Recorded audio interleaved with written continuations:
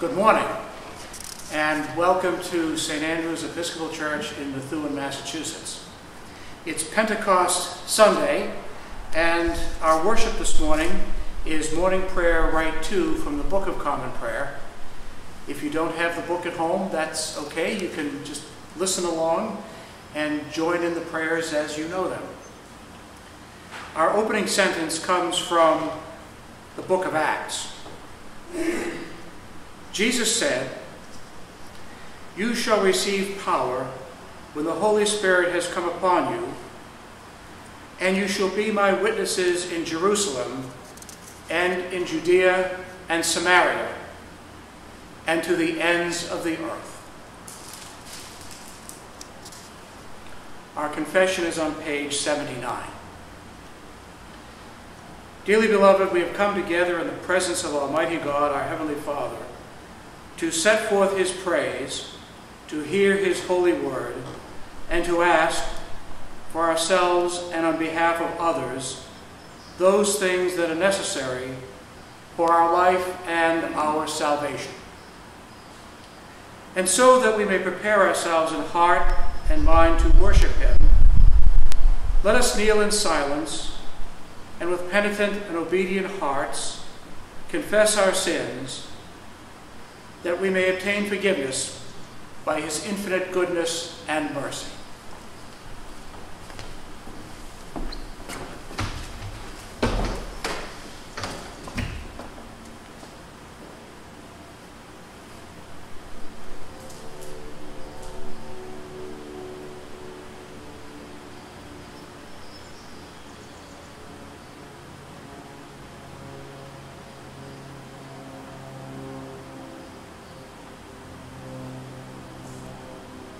Most merciful God, we confess that we have sinned against you in thought, word, and deed, by what we have done and by what we have left undone. We have not loved you in our whole heart. We have not loved our neighbors as ourselves. We are truly sorry, and we humbly repent. For the sake of your Son, Jesus Christ, have mercy on us and forgive us, that we may delight in your will and walk in your ways, to the glory of your name. Amen.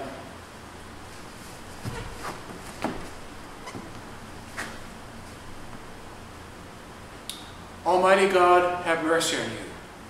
Forgive you all your sins through our Lord Jesus Christ.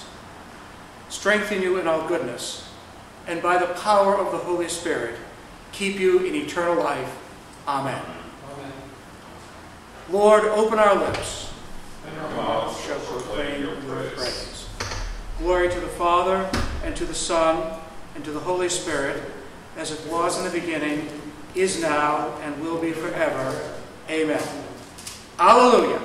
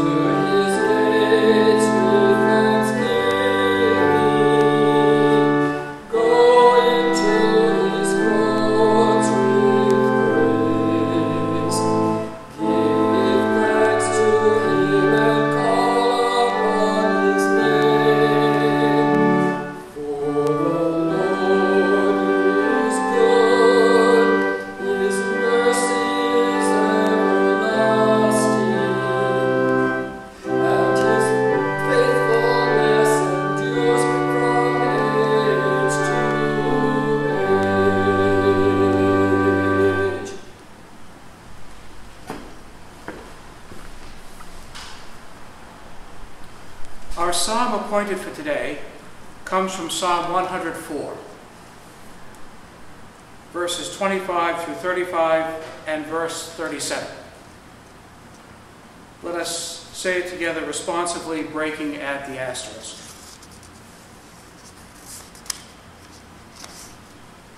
O Lord, how manifold are your works!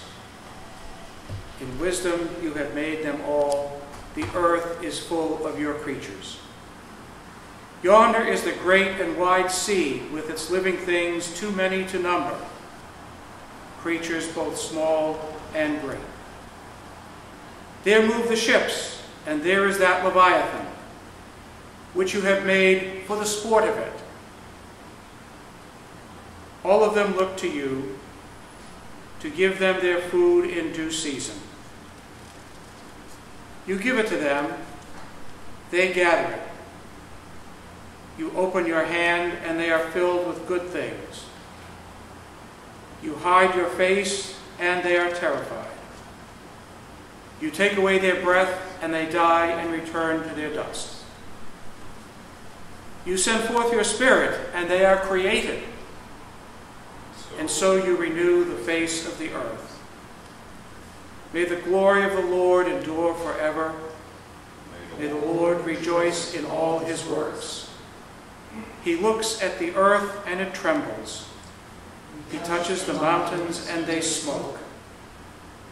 I will sing to the Lord as long as I live. I will praise my God while I have my being. May these words of mine please him.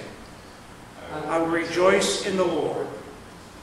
Bless the Lord, O my soul, Hallelujah. Our first reading is from the book of Acts, 2nd chapter, beginning at the 1st verse. When the day of Pentecost had come, they were all together in one place. And suddenly from heaven there came a sound like the rush of a violent wind, and it filled the entire house where they were sitting. Divided tongues as of fire appeared among them, and a tongue rested on each of them. All of them were filled with the Holy Spirit and began to speak in other languages as the Spirit gave them ability. Now there were devout Jews from every nation under heaven living in Jerusalem. And at this sound the crowd gathered and was bewildered, because each one heard them speaking in the native language of each. Amazed and astonished, they asked, "Are not all these who are speaking Galileans? And how is it that we hear each of us in our own native language? Parthians, Medes, Elamites, and residents of Mesopotamia, Judea and Cappadocia, Pontus and Asia, Phrygia and Pamphylia, Egypt and the parts of Libya belonging to Cyrene, and visitors from Rome, both Jews and proselytes, Cretans and Arabs. In our own language we hear them speaking about God's deeds of power."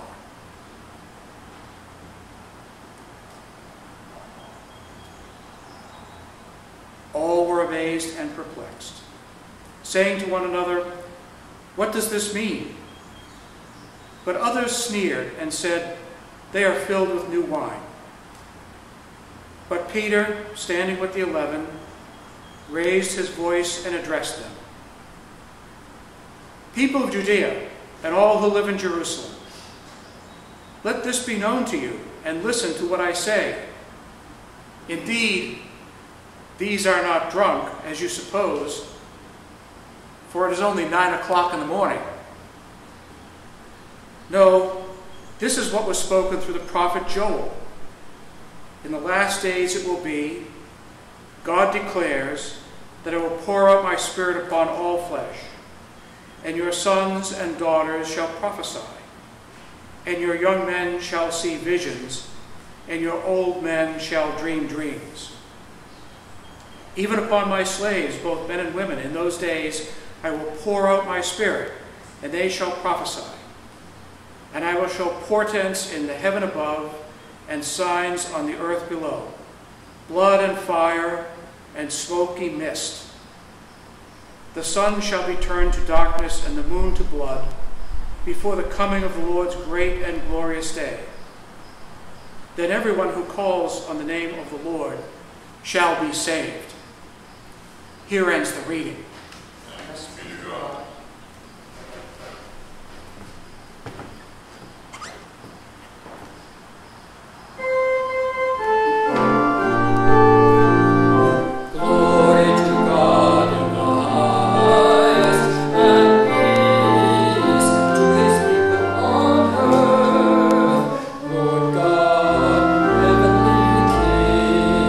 Almighty God and Father,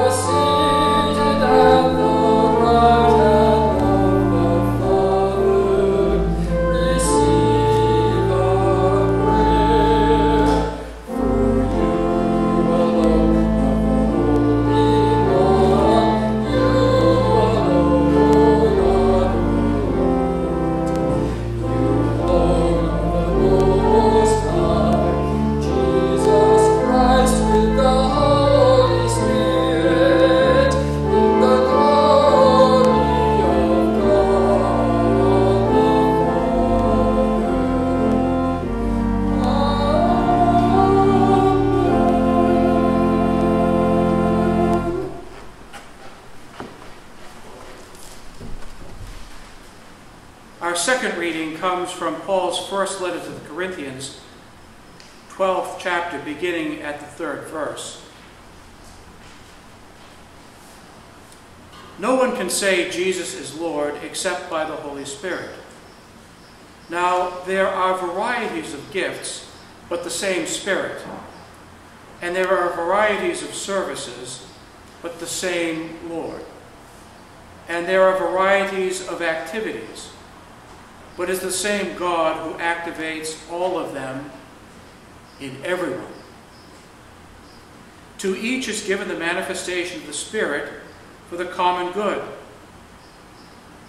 To one is given through the Spirit the utterance of wisdom, and to another the utterance of knowledge according to the same Spirit. To another faith by the same Spirit. To another gifts of healing by the one Spirit. To another the working of miracles. To another prophecy. To another the discernment of spirits. To another various kinds of tongues. To another the interpretation of tongues. All these are activated by one and the same Spirit, who allots to each one individually, just as the Spirit chooses. For just as the body is one and has many members, and all the members of the body, though many, are one body, so it is with Christ. For in one Spirit we were all baptized into one body, Jews or Greeks, slaves or free, and we were all made to drink of one Spirit. Here ends the reading. Thanks be to God.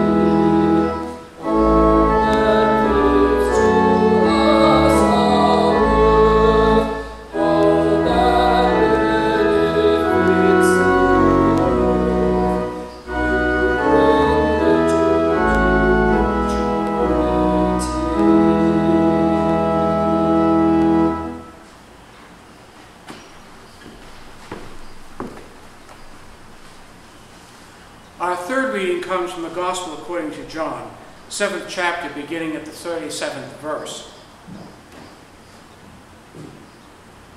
On the last day of the festival, the great day, while Jesus was standing there, he cried out, "Let anyone who is thirsty come to me, and let the one who believes in me drink.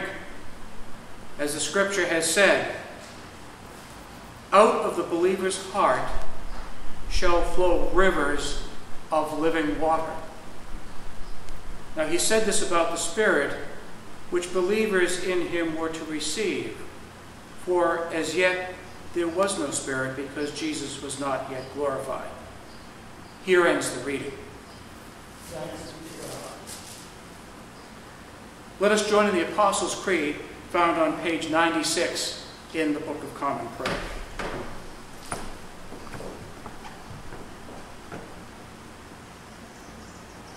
I believe in one God, the Father Almighty, creator of heaven and earth. I believe in Jesus Christ, his only Son, our Lord. He was conceived by the power of the Holy Spirit and born of the Virgin Mary. He suffered under Pontius Pilate, was crucified, died, and was buried. He descended to the dead. On the third day he rose again. He ascended into heaven and is seated at the right hand of the Father. He will come again to judge the living and the dead. I believe in the Holy Spirit, the Holy Catholic Church, the communion of saints, the forgiveness of sins, the resurrection of the body, and the life everlasting. Amen.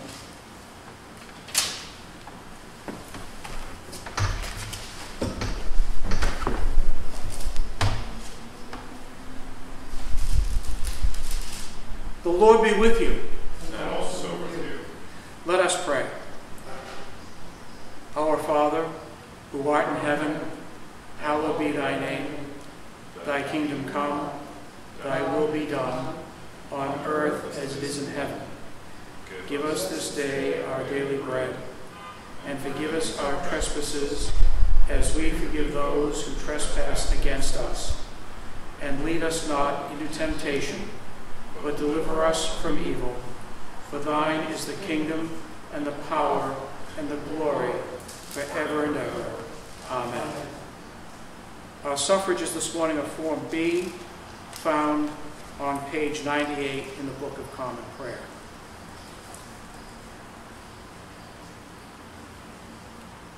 Save your people, Lord, and bless your inheritance. Govern and hold them now and always. Day by day we bless you. We praise your name forever. Lord, keep us from all sin today. Have mercy on us, Lord. Have mercy. Lord, show us your love and mercy. For we put our trust in you. In you, Lord, is our hope. And We shall never hope in vain. Our collect appointed for today.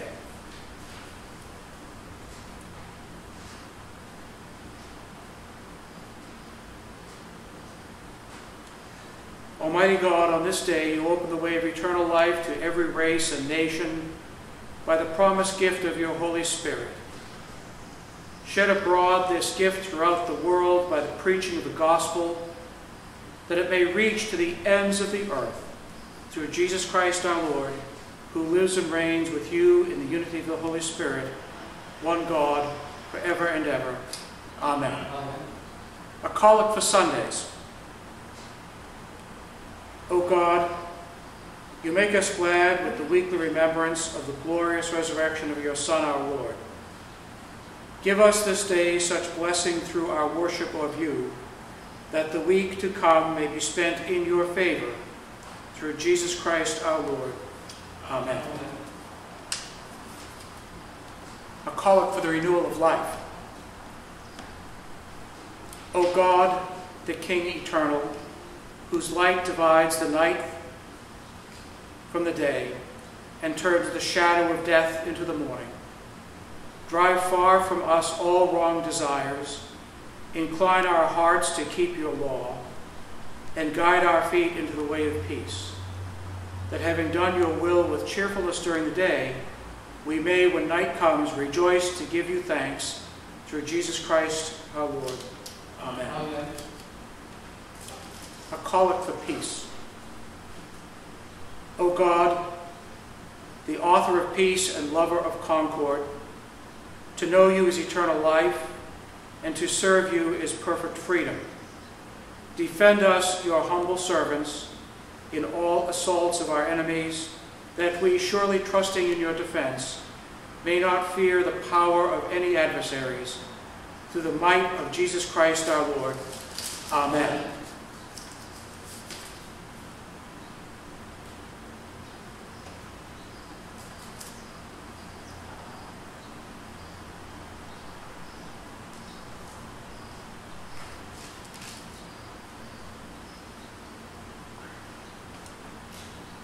a collect for knowledge of God's creation.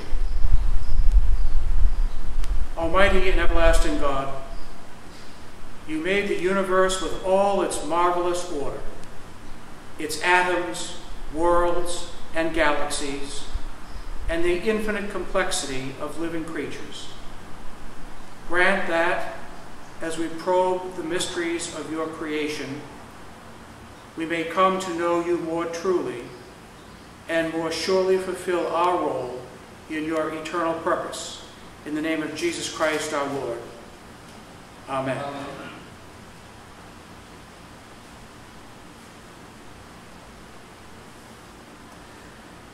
And a collect for the future of the human race.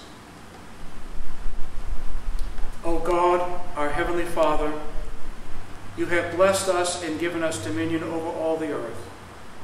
Increase our reverence before the mystery of life, and give us new insight into your purposes for the human race, and new wisdom and determination in making provision for its future in accordance with your will.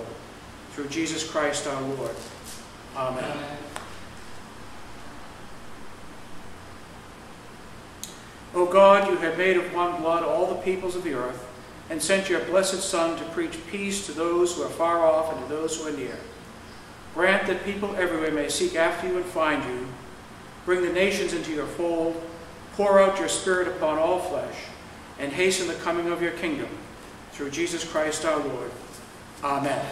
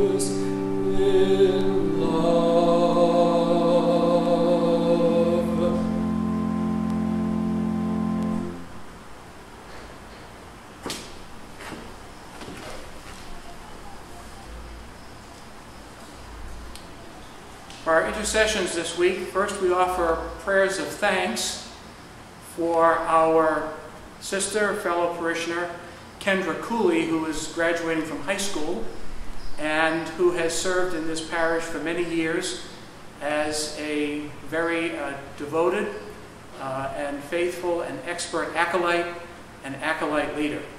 Kendra, congratulations, prayers, and best wishes.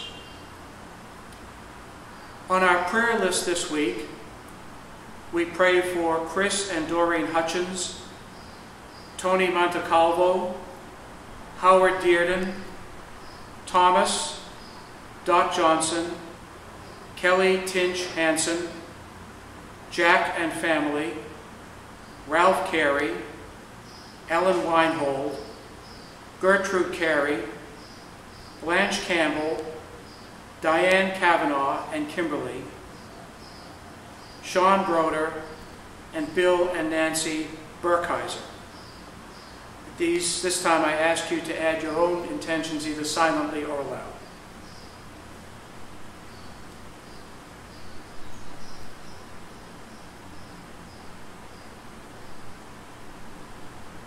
We pray especially this week for all those who are suffering from the COVID-19 pandemic and for the people who are caring for them. In our diocesan cycle of prayer, we pray for the parishes of the Merrimack Valley Deanery, St. Andrew's Church, Methuen, St. Paul's Church, Newburyport, St. Paul's Church, North Andover, the Merrimack Valley Project, and all deacons.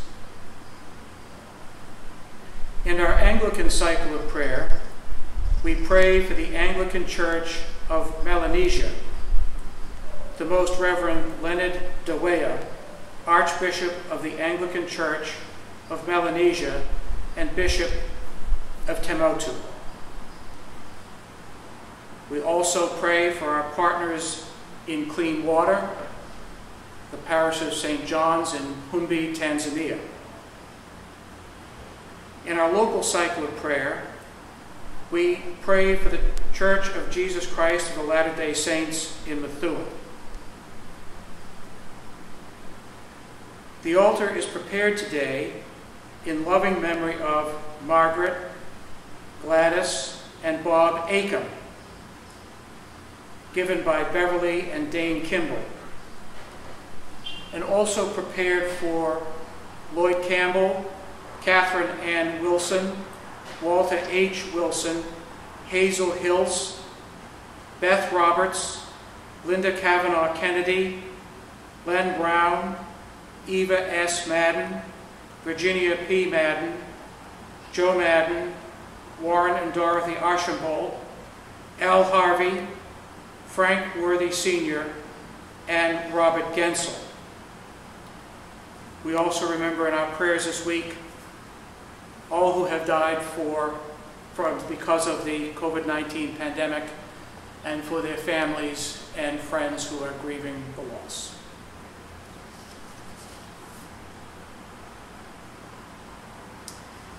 At this time, I'd like to offer some comments on our readings this morning. Being Pentecost, of course, we celebrate that time almost 2,000 years ago when the Holy Spirit came upon Jesus' disciples and inspired them to speak in many different languages so that they could go out as evangelists and bring the good news to all corners of the then known world. And as Jesus said, be a source of living water. But today, I would actually like to focus a little bit more on ministries that you have.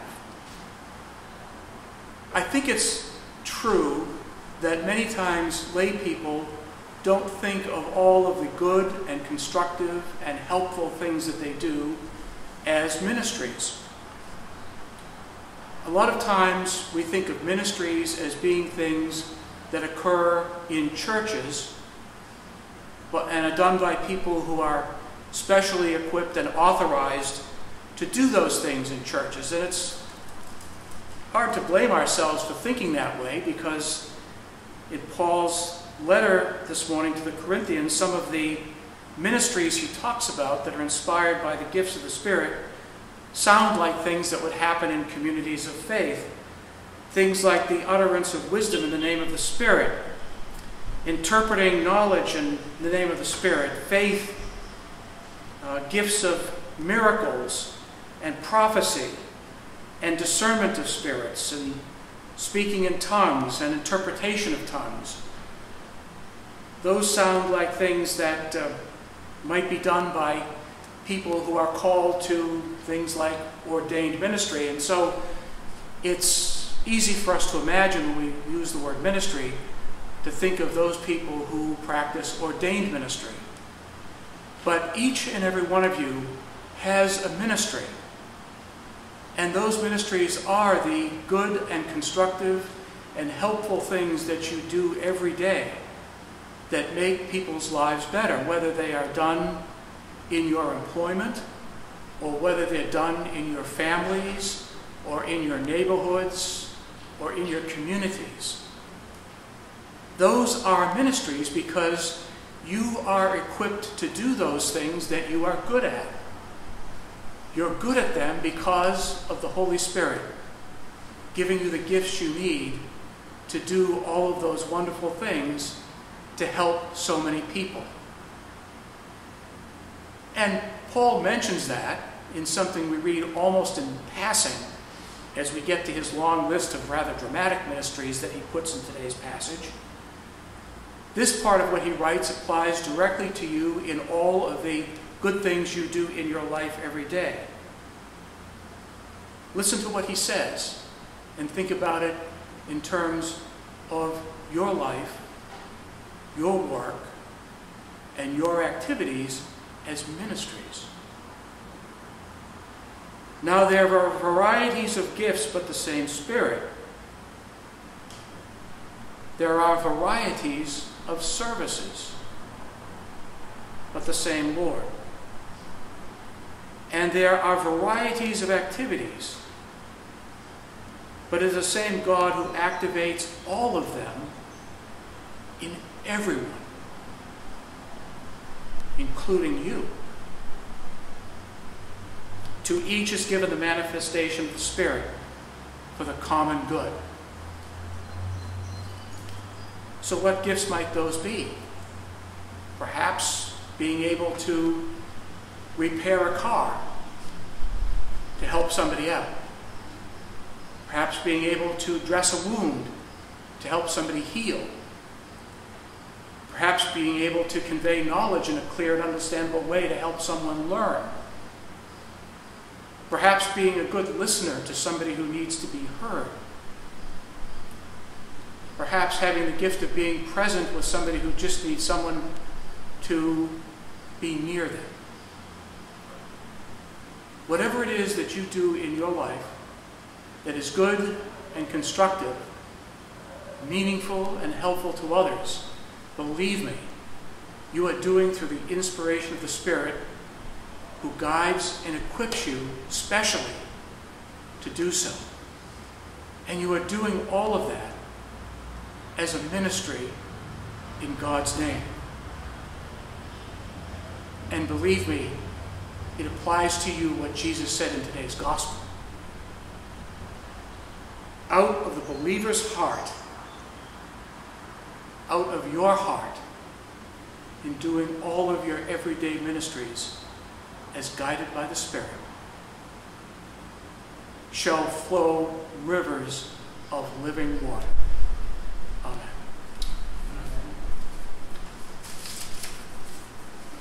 Our general thanksgiving is found on page 101 in the Book of Common Prayer. And I invite us to say it together.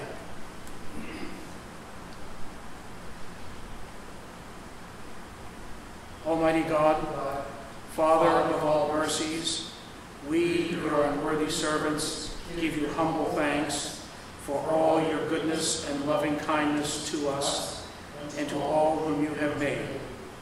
We bless you for our creation, preservation, and all the blessings of this life, but above all for your immeasurable love in the redemption of the world by our Lord Jesus Christ, for the means of grace, for the hope of glory, and, we pray, give us such an awareness of your mercies that with truly thankful hearts we may show forth your praise, not only with our lips, but in our lives, by giving up ourselves to your service and by walking before you in holiness and righteousness all our days.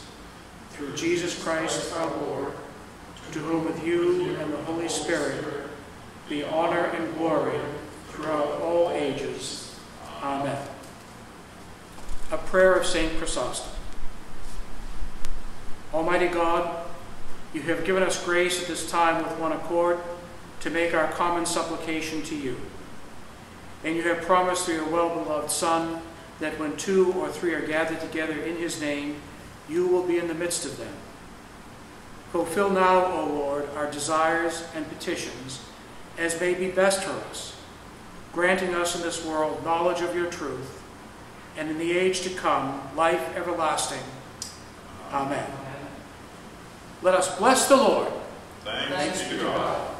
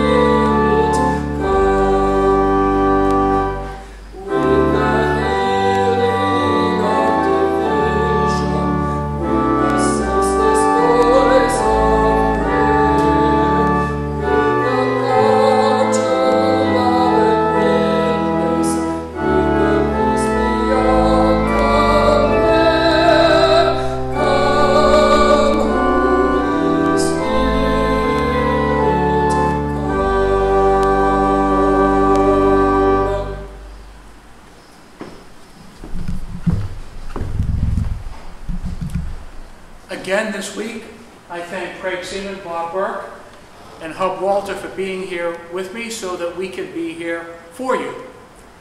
A couple of notes.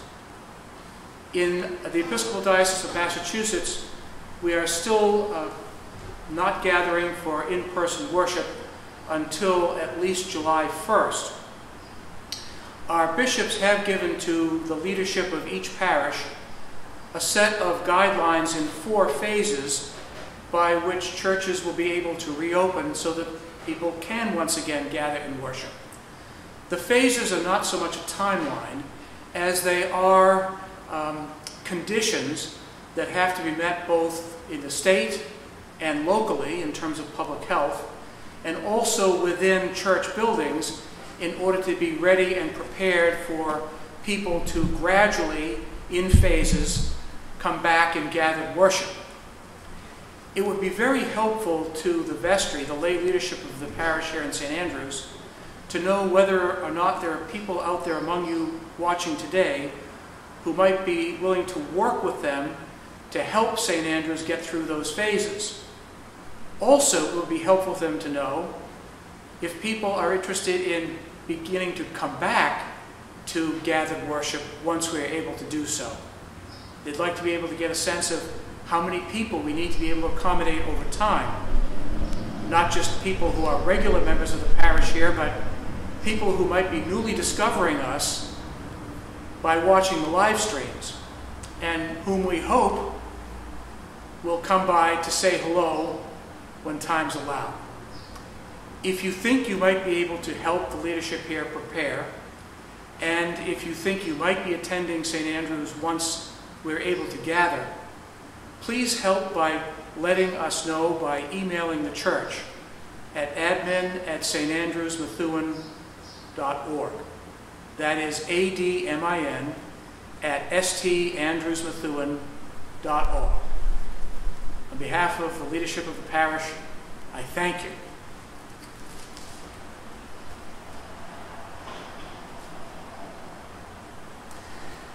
The grace of our Lord Jesus Christ, and the love of God, and the fellowship of the Holy Spirit be with you this day and every day. Amen. Amen.